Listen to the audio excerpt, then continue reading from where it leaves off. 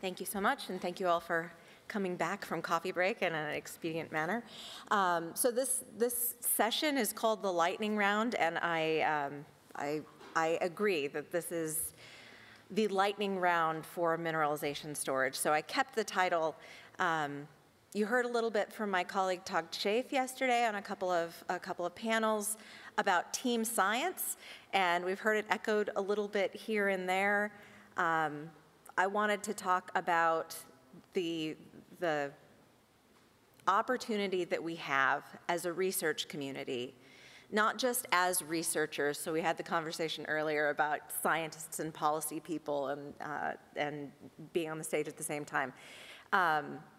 We are all team science. Everybody who's in this room, even if you are not a scientist, you didn't take a science discipline in university, this is a conversation that really, when you're talking to people in, whether they're policymakers or they're community members or they're financiers or insurance underwriters, the common language that we have to talk about what we're doing in the subsurface and the way that we're generating trust is through that science, whether we're communicating it effectively, whether we've done the research effectively and can back it up with peer-reviewed literature, and whether all of those pieces really fit together.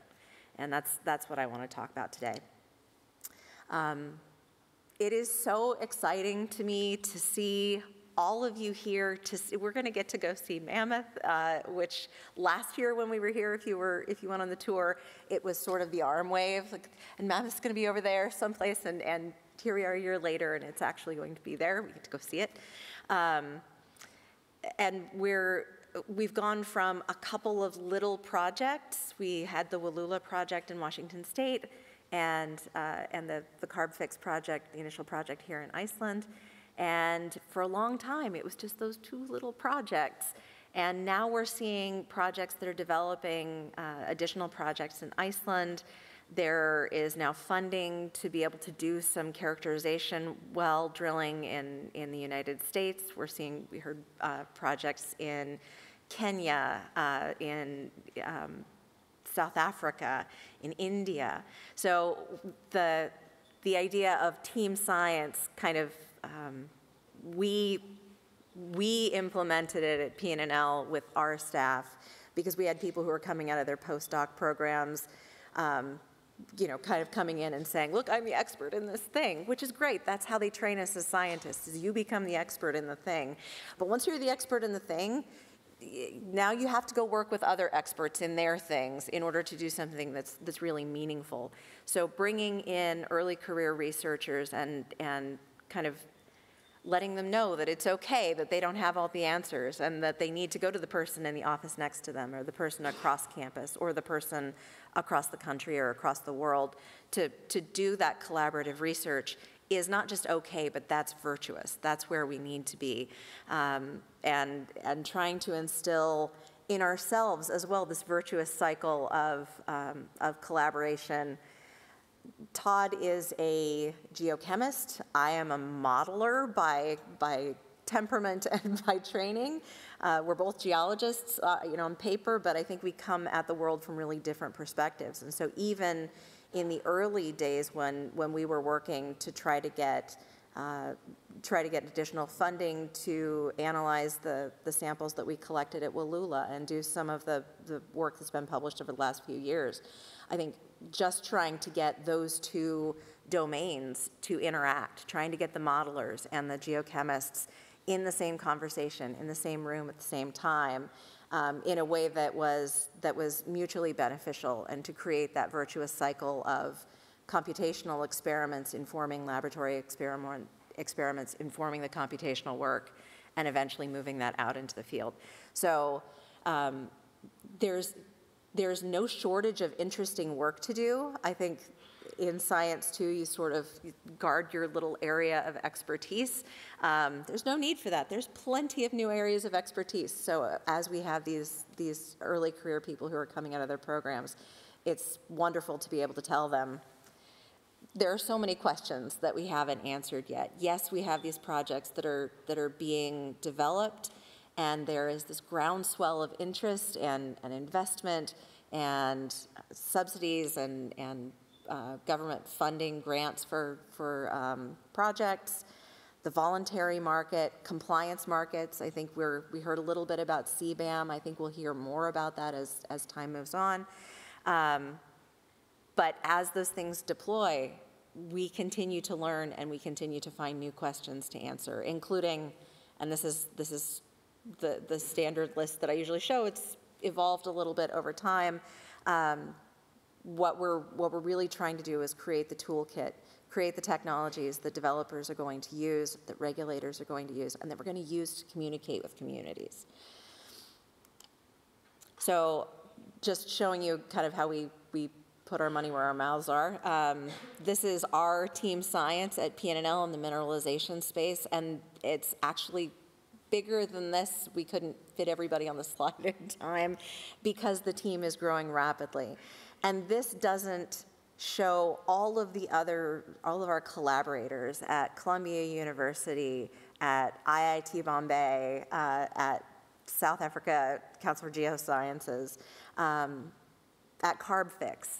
So this community is growing. It's a really rich research area, and it is a really cool collaborative community. We're trying to figure out how to support that community to make the work that we're doing with U.S. Department of Energy funds multiplicative in its value instead of just additive, although additive's good too. So our current R&D, we're looking at how to model regional scale CO2 injection. I'll show you some modeling in a bit. We're being asked for those tools to facilitate permitting, to help support project development, to support conversations with communities about how this technology works and how it would work for them, to understand costs. That's another big piece, and I'll show you in the modeling again. That's sort of a motivation for why we're doing that work. And then we're very focused right now on getting to drill a well. I'm told that there is money has finally moved to University of Wyoming, and we will, I'm told we can hope to be drilling in the spring, so we'll finally have a characterization well for basalts in the United States, hopefully next year.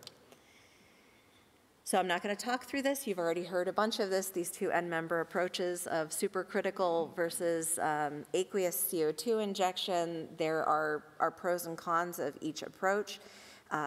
It just so happens that the two projects that have been done where we have published data, the Wallula project where I live and the Carbfix projects here, are these perfect end members of this set. And understanding how those two work helps us understand how all the stuff in between works. So we want to create reactive transport modeling tools that are benchmarked against each other and that are available publicly for people who want to do this work. So we're really starting from first principles. You would think that this is, reservoir simulators are old hat. They exist. You can download them on GitHub.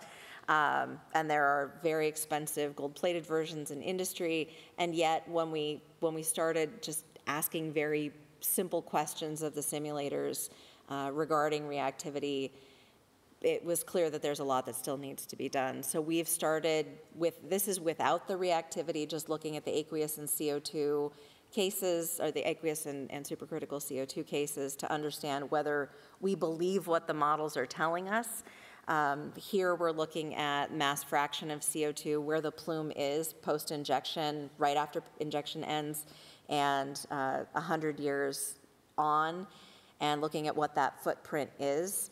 And for the supercritical CO2, you'll see, at the end of injection, we're at 1,461 meters. All of this is all kind of a toy problem. This is a sandbox that we did. We'll have a paper coming out shortly, and I'll talk in much more detail about this at GHGT. But just trying to get these tools to work so that we can put them out there and do some code comparisons with other tools that are available. And then what is the change in pressure? What is the pressure excursion? It's a big one for modeling. But all of this work really relies on the modelers and the experimentalists working together to try to parameterize them. So taking this geochemistry, which is very cool. I'm not a geochemist. I have a deep and new appreciation for that as I've worked with Todd and his team over the years to try to understand how to take information from that geochemistry and translate it into the modeling tools that we have, which is not a simple, that's not a simple fix. It's not a simple research problem. There's a lot of work to be done there, and it's work that we can't do, our little team at PNNL, on our own. So we're working to develop these tools, develop methodologies. We have a sampling and characterization protocol that we're getting ready to publish on how we do our reactivity characterization at PNNL so that people don't have to send us their samples.